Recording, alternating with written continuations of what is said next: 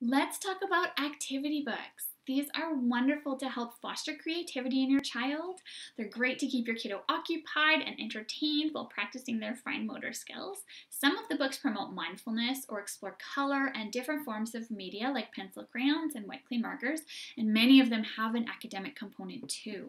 I'm going to start with the white clay books. These are awesome because they can be used over and over again. They're amazing for on the go. You can bring them to a playground or a beach. If they get a bit of mud on them, you just wipe it off. And if the marker eventually runs out, any white clay marker will work just fine. There are specific math and writing books to help develop key skills and knowledge. So these ones are the early years books for preschoolers, but there are older age books as well, right up through elementary. So some of them focus on fractions or geometry. But all of the white clay books work on fine motor skills and pen control. They'll help increase your child's self-confidence, and they introduce problem-solving skills. So if you have a kid who might not be too excited to work on a school book, try getting them one of the themed books instead, like space or dinosaurs or unicorns. And then it'll feel more like a game than an assignment, but they're still working on all those really important skills. For example, here it says connect the dots in order to finish the space station. So your child has to be able to recognize the shapes of the numbers and put them into sequence, and then use that pen control to join them all up like that. There's also tracing here, tracing the different shapes of the numbers and counting the piles of rocks. So it might not seem like an academic book, but there is a really strong learning component too. So my top tip for you is pick a book that's about something that your child loves. So if they're obsessed with superheroes, get them the superhero white clay book. And that way you can sneak some learning into their play in a really fun way. And they'll also be more likely to want to pick up the book and want to practice more and help develop those skills more because they're enjoying themselves so much. For regular paper books, the Little Children's Holiday Activity Book is packed full of fun things to do. There's Spot the Difference and mazes, and all of the activities in here are designed to help children develop vital skills in reading, writing, counting, and observation. There are tons of other themes too. There are dinosaurs and superheroes and under the sea. The nature one is my favorite. It's beautiful. And this one actually comes with stickers as well as a bonus.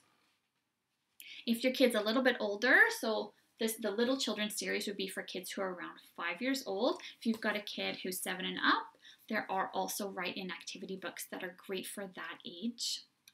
And they have slightly more complex themes. So one's about planet Earth, there's a pirates book, there's a maps activity book, and there's one about a museum. There's also for slightly older kids, this is the Unhurry Book, which is part of a mental health series. It's good for adults too. You could get this for yourself. And it's full of relaxing activities to help you take a quiet moment and relax your brain. Next, I'm going to talk about mazes because mazes are amazing to promote spatial awareness. They improve hand-eye coordination. They boost problem-solving skills. And I have one kid who loves mazes. So whenever he has an activity book, he always wants to do the mazes first. So that's why I got him this whole book full of mazes. You can also get full books of word searches or dot to dot or spot the difference or whatever it is that your kid loves best. Here's a little look and find book. It's kind of like Where's Waldo, where you have to find things in the pictures. And this one is great for kids who might be a little bit too young to do activities like word searches on their own. It's nice and thin and light, so it would be great for on a plane. It's just a little paperback. It would be good to pack along when you're camping or just going on any adventure, really. But the very best books for on the go are these minis. These guys are only $5.95. There are tons of them. Some of them are books to doodle in. This one's word searches. We've got space puzzles. Many of them have stickers or things to spot, and they're great for out enjoying nature. So this one, obviously, is perfect for taking along to the beach. Magic painting books are very popular for good reason. They're amazing. They've got black and white pages, but then when you use just water, you can bring the colors to life on the page. And there are so many titles. There's sea creatures and space and unicorns.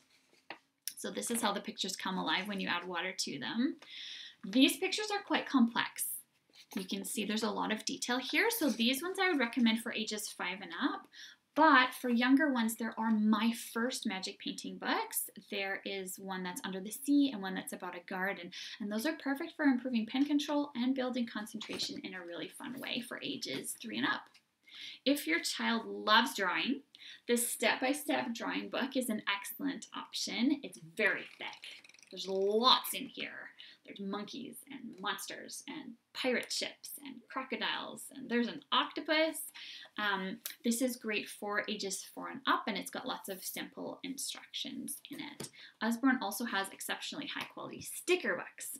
Sticker books help develop fine motor skills, improve spatial awareness, and they're just so much fun, right? So there are lots of themes here again. These first sticker books are great for ages 3 and up. The little first sticker books are slightly smaller, but the pages are coded, so the stickers are actually reusable in these books, which is extra fun.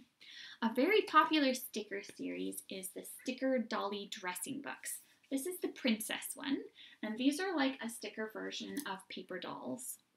So there are a variety of outfits in the back to dress the dollies, and you've got options for fairies and mermaids and unicorns and ballerinas.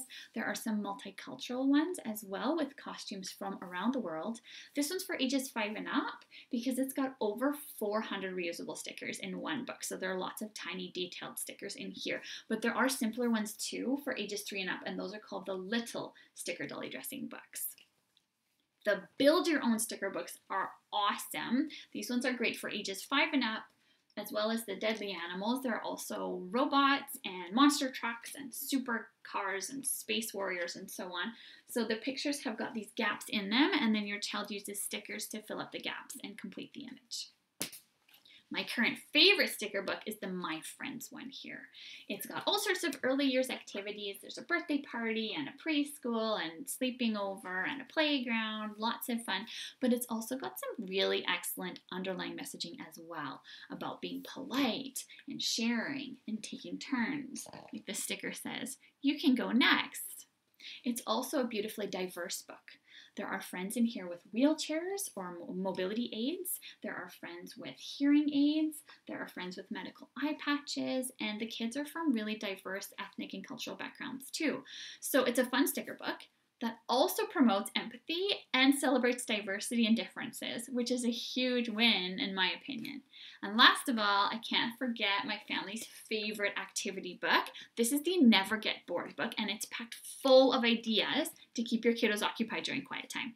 My boys love this one. We keep it next to their bed, so if they wake up too early in the morning, they can entertain themselves quietly with the book for a while instead of rousing the whole house, and it works like a charm. It would be great for rainy days in the summer for sure, or pretty much any time when you want your kids having a little bit of quiet downtime.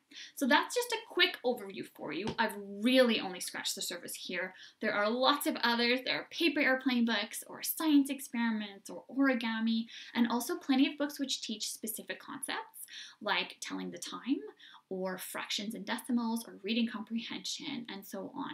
So if you want to help reinforce a specific skill or concept, please do get in touch because I'd love to help you find the right resources for your family. Thank you for watching.